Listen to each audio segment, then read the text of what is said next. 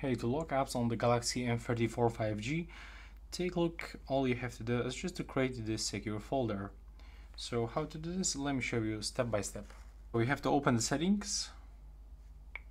Now you have to scroll down from this and go into the security and the privacy. Now you have to scroll down one more time and go into the secure folder. So click here, then tap to continue. Now continue one more time, and now just wait for the creating process. Now you will have to pick the secure lock type. So I'm gonna pick the pattern. You don't have to repeat with your screen lock, you can set the different one. Now after this you can also turn on the reset with the Samsung account if you forget password to this secure folder, but I'm gonna skip this one actually.